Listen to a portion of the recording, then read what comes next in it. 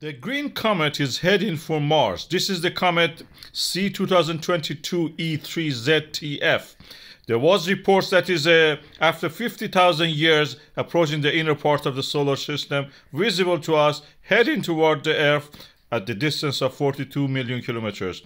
Now on the February 1st, it has passed the planet Earth and is heading toward Mars in the sky.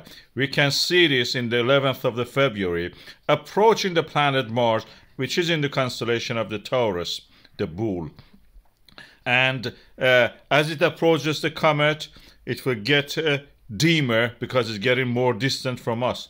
We will see less of the tail, we will see less of the color. The color was created by the diatomic carbon, by the way.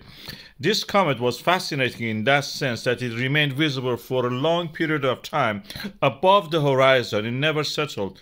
When it approaches the Mars like that in the sky, we may have opportunity to create good astrophotography. Unfortunately, it will not hit the Mars. It will not in the space get close to the Mars. It will not appear on the horizon of the Mars like this artist's imagination.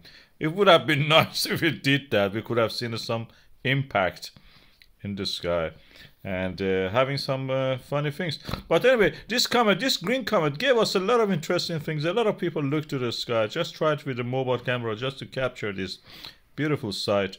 Is our relation, is connection to our cosmos.